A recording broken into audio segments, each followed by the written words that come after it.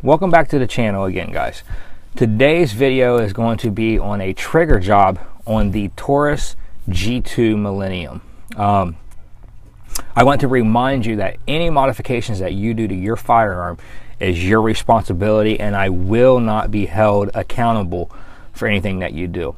Also know that anything that you do to your firearm, as far as taking the gun down more than what the manufacturer recommends, you could possibly void your warranty.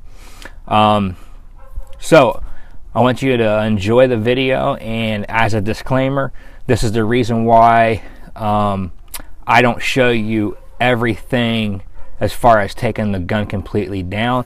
I leave a little bit to the imagination. So enjoy the video. Welcome back, guys, and thanks for stopping in. Today what we are going to attempt is a trigger job on the Millennium G2 Taurus. As you can see, the firearm is clear. Now the Taurus has a decent trigger, but it's not perfect. Major reason for doing this is, I'm going to show you here, see if I can get it to mimic it. Okay, for whatever reason,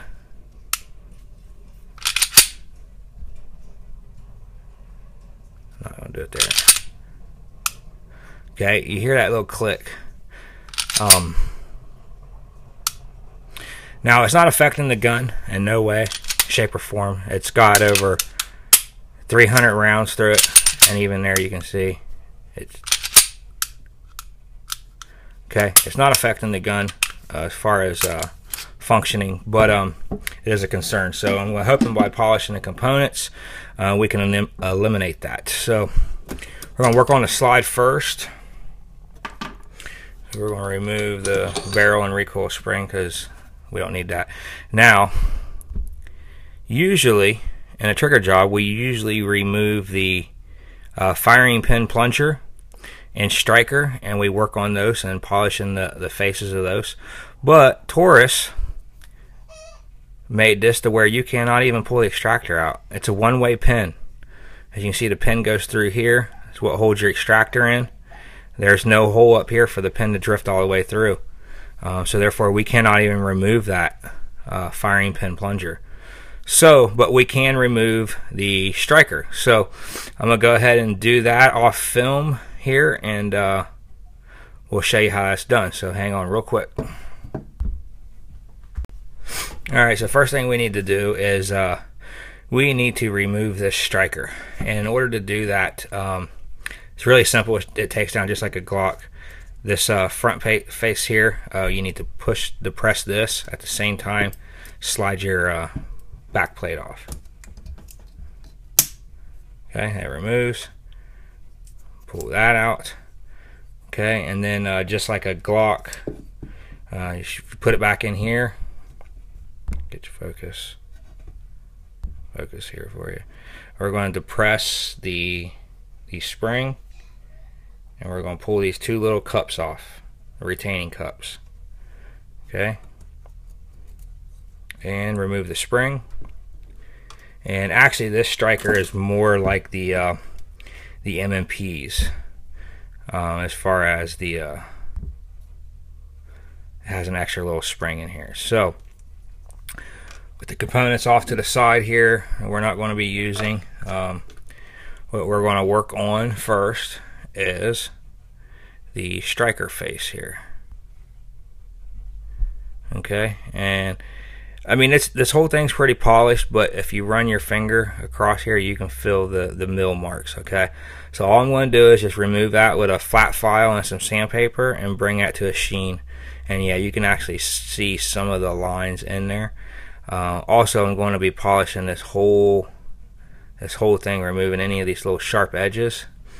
And then a lot of where you're getting some of the gritty fill, there's a hole in the top of this. Well, when you activate your key for the lock, it actually puts like a transfer bar down in front of here so that the striker cannot be cocked past this. Okay, well I'm getting a lot of grit going through here, so I think on the inside here it might have to remove some of the burrs on that rough edge of that plastic mold. So I'm going to go ahead and do that off film, and we'll be right back. Alright, so we got that all done there. Basically what I did was I just polished the flat sanded the face of the striker there till all the machine marks went away, not changing any angles or anything, just flat sanding that, and then brought it to a shine. Like I said about the firing pin block safety, there's no way to remove it since there's no complete hole for that pin. So what I did was I just I polished it the best that I could with it in there, and then I went ahead and sanded and polished the underside. I would have liked to have got to the breech face, but there again, considering I can't pull the extractor out, there's no way for me to get in there and polish the breech face. So basically about all we can do with this. So we're just going to go ahead and get this assembled.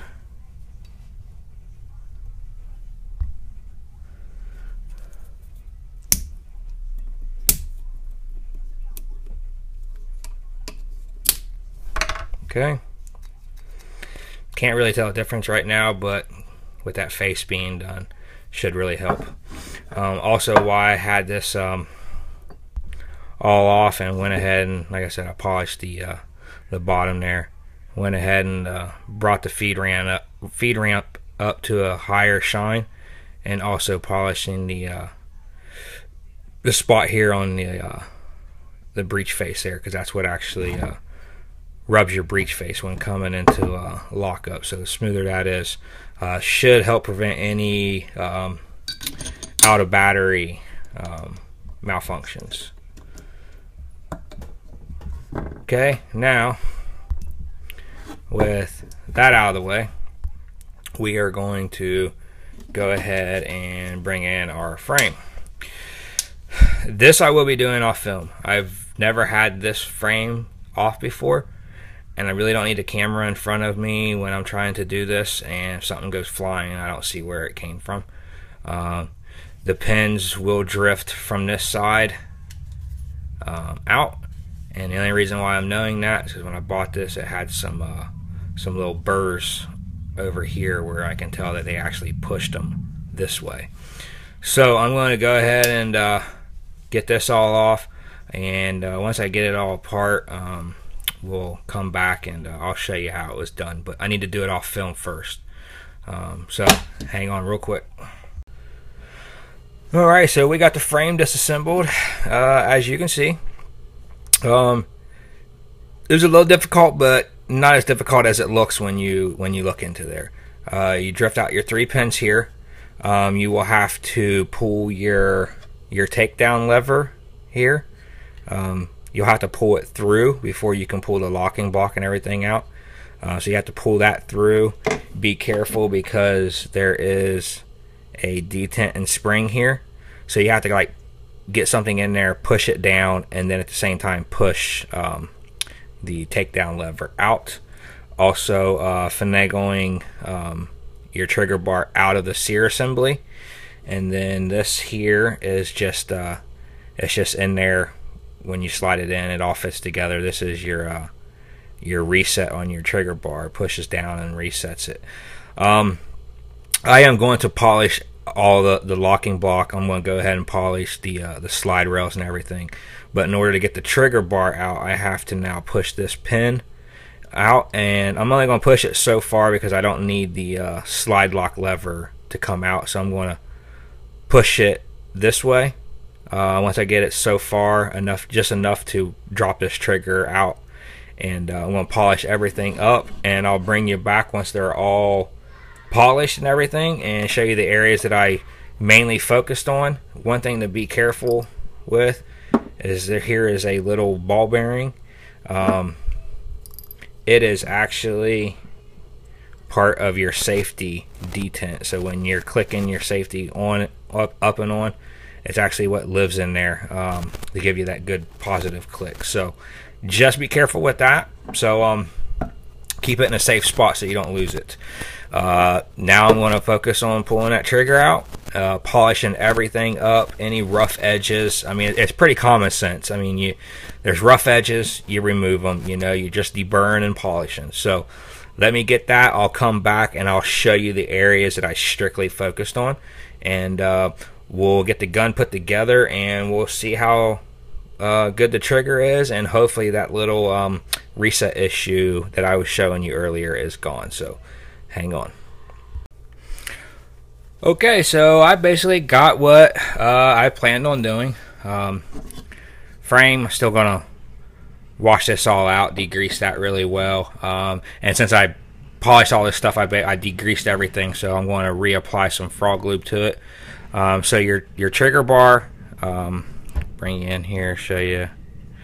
Okay, so trigger bar, we polished this area up here. This is what comes in contact with your firing pin plunger safety. So we polish that just like you do on a Glock. Also polishing the top part here, the back side here, and you know, it's not completely perfect, but it's going to really help. Polishing here, also polishing the facing here on the trigger bar. This is what actuates your double action. So I didn't pay too great of attention on this because, well, you very seldom going to be firing it in double action. That's only if, you know, the round don't go off the first time. Let's face it, who cares how good or bad our trigger is if you have to restrike the primer. Going around basically deburring. This is just a stamped piece. Deburring the whole thing. Any rough edges, just smoothing them out. It's pretty simple stuff. Here is your, I believe this is probably called your disconnector. Polishing the top of this, polishing the bottom of this where it comes in contact. It'll actually come in contact like so. So making sure those two surfaces are smooth together. And then basically that's basically it for the trigger. But since I had this all apart, I went ahead, the bottom feed ramp here, the locking block here, the slide rails as well, and then same thing here on the sear. Polished the slide rails here.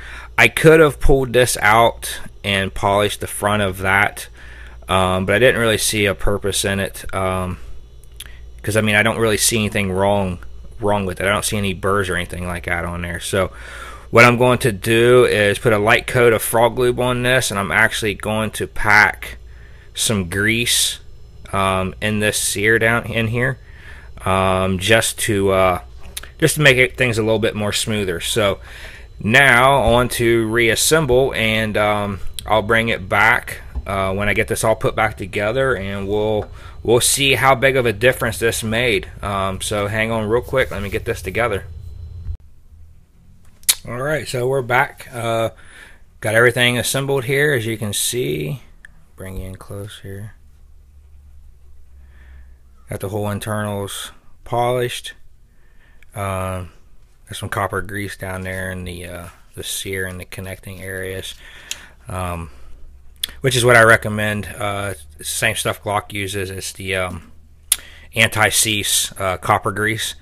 So you know, that copper in there is going to on your metal on metal, it's going to rub those areas and polish them themselves. So at this point, if I wanted, which I'm probably not going to, I could take a little bit of that and put on the actual sear face here where it comes in contact with the striker, but I'm not going to worry about it too much. So and while I was in there, even like on the slide, I deburred a lot of the rough edges and stuff from the factory. So this thing should be pretty smooth now. On top of, I reapplied the Froglube to all the frame pieces. Still doing that thing.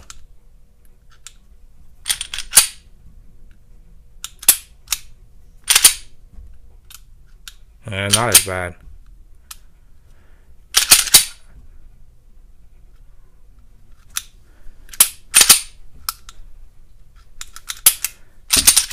So let's see how the trigger feels.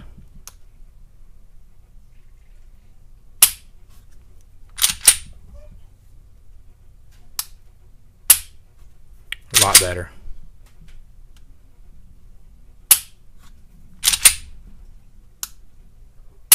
See how double action The double action is a lot better, but that's not really as important.